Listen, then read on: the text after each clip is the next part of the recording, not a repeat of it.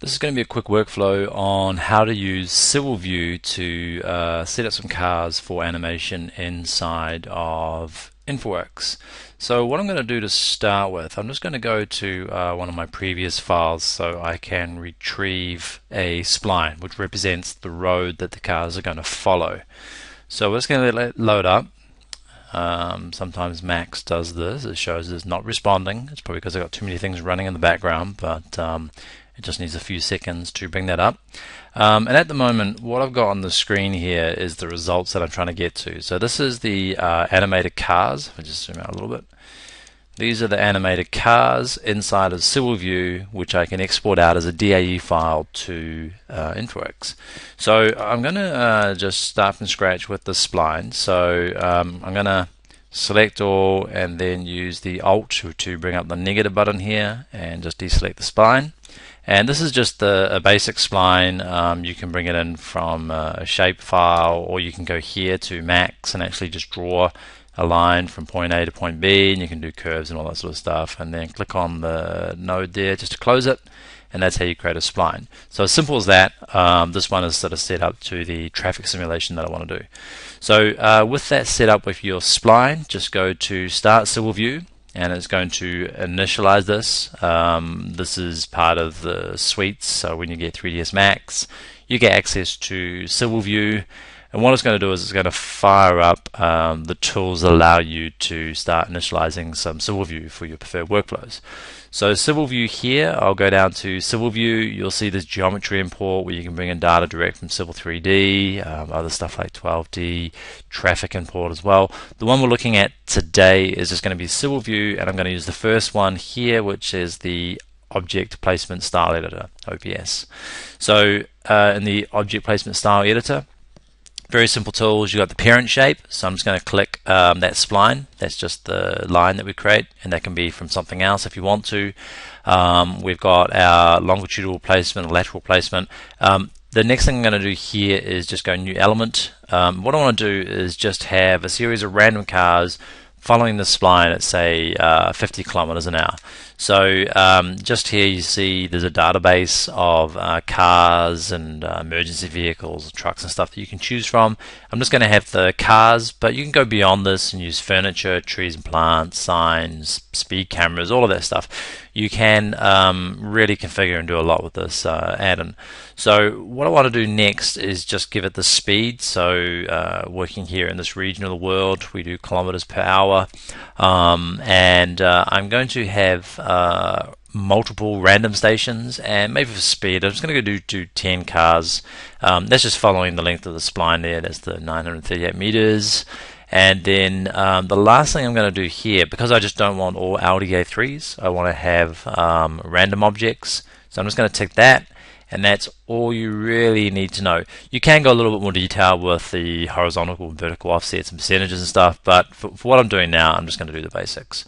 So hit apply, and this is now going to process the OPS, the Object Placement Style Editor elements that we've created. And you can see here we have our cars. We've got a Chrysler, and over here we've got like a little Mini. So that's done, and you can close it out, and it'll ask you whether you want to save it. I'm not going to, but you can save these out for use in other projects. So close it out, don't worry about saving it. So now what you're doing, if you're starting Max from scratch, down the bottom here you've got this little timeline slider. If I drag that across, you see the cars move.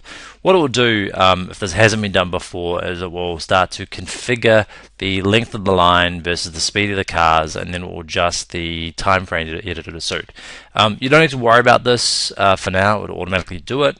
Should you want to get more into this, down the bottom right hand corner here you got this little property clock thing.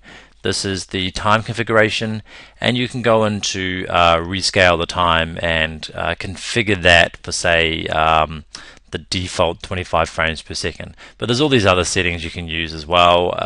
If you haven't done animation before, just go with the defaults. They're pretty good.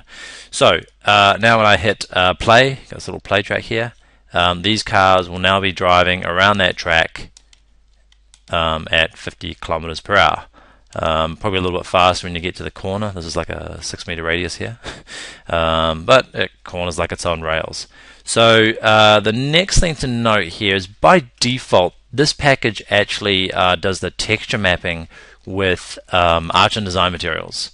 So what we have here by default, if I just go and select that one there, you'll see it's all Arch and Design, whereas previous for the cars I want standard.